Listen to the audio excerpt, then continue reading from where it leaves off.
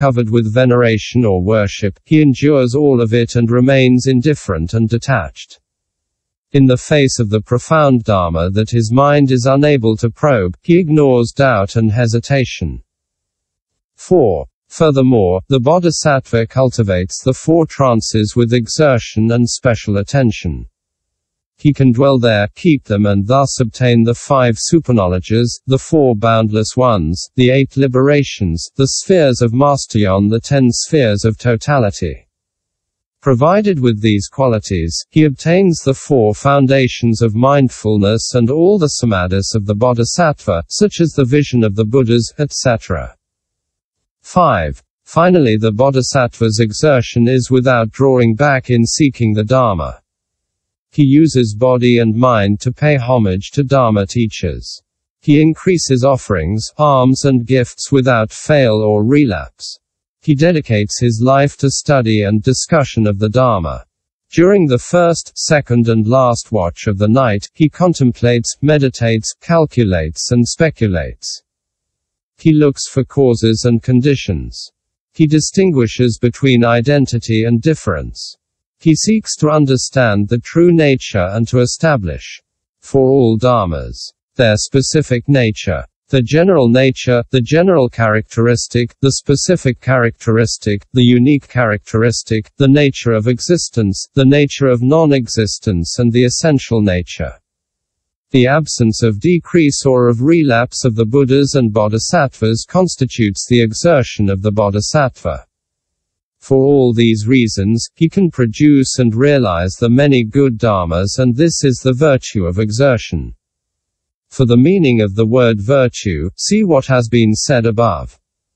In addition, the exertion of the Bodhisattva is the only one to be called virtue of exertion. The exertion of other people does not merit the name of virtue. Question: what is meant by perfection of exertion?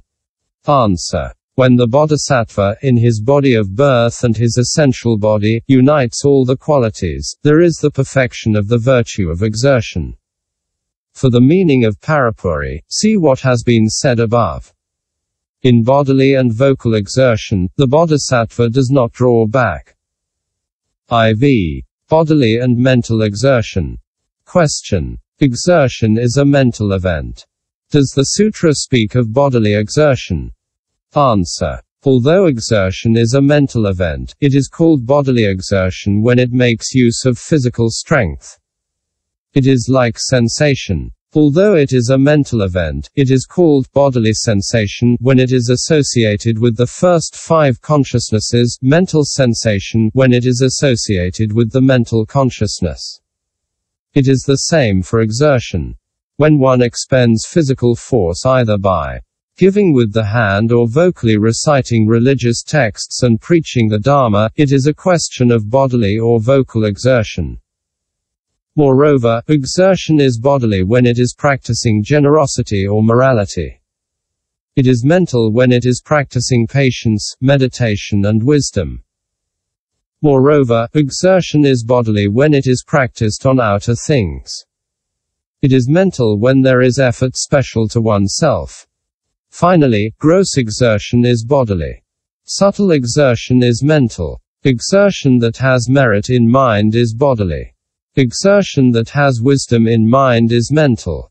In the Bodhisattva, there is bodily exertion during the time from the first Sitotpada until the attainment of Anutpatikaksanti, for, until then, he has not yet given up his body of birth.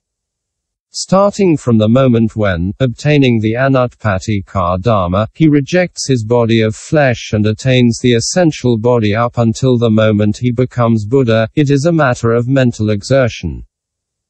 When the Bodhisattva is in his first resolution, his qualities are not complete. He is then planting the causes and conditions of the threefold merit. When his generosity, morality and good intention have finally been rewarded, he uses the latter to give gifts to beings. But as beings are not satisfied, he cultivates merit on a grander scale and makes a resolution for great compassion. He says, "Beings have insufficient wealth and many are bad. I am incapable of satisfying the desires with my small wealth. If the desires are not satisfied, they will not willingly accept my teaching. If they do not accept my teaching, they will not be liberated from birth, old age, sickness and death. Therefore I will use great skillful means to load them with riches until they are satisfied. Then the bodhisattva goes to the great sea to look for various treasures. He climbs mountains and faces dangers in the search for marvelous medicines. He penetrates into deep caves in search of various objects, stalactites or precious gems, and he gives them to beings. Or else, he becomes the leader of a caravan and he daringly crosses mountain trails, facing robbers, lions, tigers, wolves and madmen. In order to make gifts to beings, he carefully seeks the most precious materials, and he considers nothing too difficult. With medicinal herbs and magical spells, he can transform copper into gold. By means of these many transformations, he produces all kinds of precious substances. And when he is successful in fabricating things that are not native in the four directions, he gives them to beings. That is bodily exertion. But, when he has acquired the 5 superknowledges, he can transform himself and create exquisite tastes. Or else he goes to the heavens to gather the food that grows there spontaneously. That is mental exertion.